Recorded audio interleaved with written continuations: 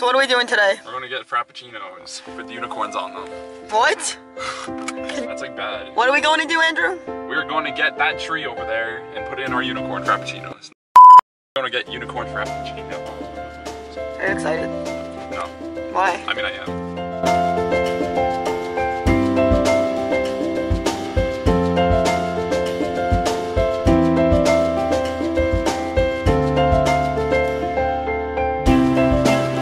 At Starbucks, we just got here, and I'm honestly kind of scared to try this Frappuccino because I don't even want it. Like, I was the one who was like, this is not real. Like, we were like, this isn't real. Yo, we were like, this isn't real. This isn't. I wasn't about this Frappuccino, and then he was like, let's make a vlog. So I'm gonna leave a link to his channel down below if you guys want to go check him out, as I say in like every video, or it's actually gonna be right here. So you can just click on like his face. So apparently they do have it, and on the bottom it says only available if you believe. What? Hi, can I get two grande unicorn Frappuccinos? Grande unicorn Frappuccinos, anything else? That's it. Okay, I'm just going to window. Oh my god, we're almost up to the window for the unicorn Frappuccino. It's like whatever. I'm gonna charge one with this and then pay the other one on the card. Thank you. Oh my god, I can't. It's the moment of truth, guys.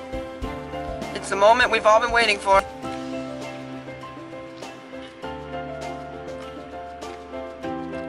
It tastes like cotton candy. It's ass. I don't like it. I don't think so. It tastes like raspberries mixed with like, no, because they said you have to like keep, I don't know, the more you drink it, the like. I don't know how to feel about this.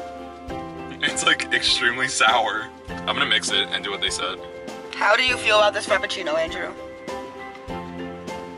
It tastes sour, it tastes bitter, it tastes like something you don't ever want to eat or drink.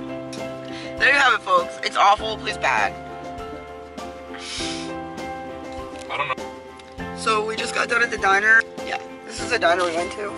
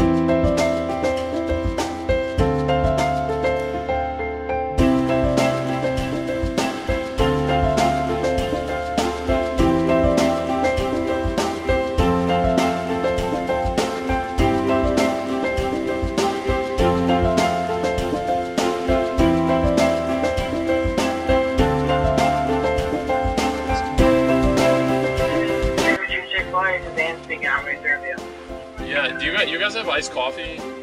Yeah, I do. Can I get a large? Just the regular one with milk and sugar. Okay. Ideal. No, that's it. Okay, just 294. We'll get done with that. Thank you. My pleasure. So now we're at Barnes & Noble.